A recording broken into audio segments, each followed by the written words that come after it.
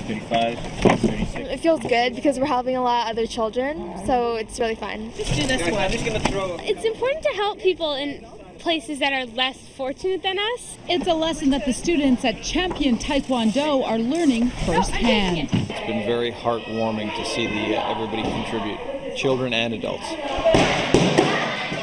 Normally, these students spend their time kicking and punching at Champion Taekwondo. But for the last little while, they've been focused on knocking out illiteracy in Kenya.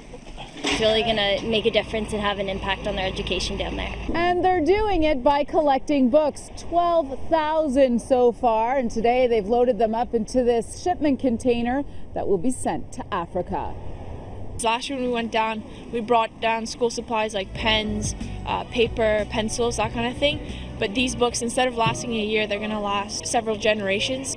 Champion Taekwondo has teamed up with a foundation called Kenya Learning Solutions. Together, last year, not only did they donate school supplies, but they also helped build a 5,000 square foot Taekwondo dojo.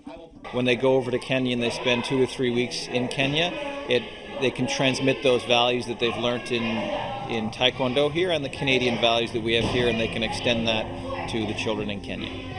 It's really going to have an impact towards them and feeling like they have something to look forward to. They have a goal in life. If they want to go for an education, learning to read is key for that.